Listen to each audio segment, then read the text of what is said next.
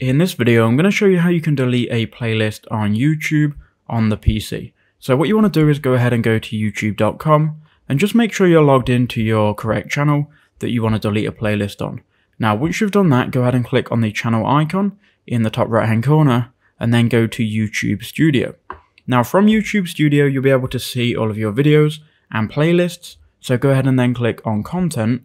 And once you've done that, you'll see all of your videos by default. We want to then head over to the playlist tab.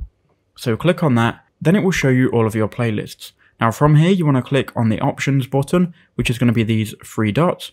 Then you can go ahead and just delete that playlist. Now this is going to delete the playlist. It's not going to delete any videos, just the playlist of those videos. So go ahead and then click delete. And now that playlist has gone, but your videos will still be there. So that's how you can do it on PC. I hope that helped you out.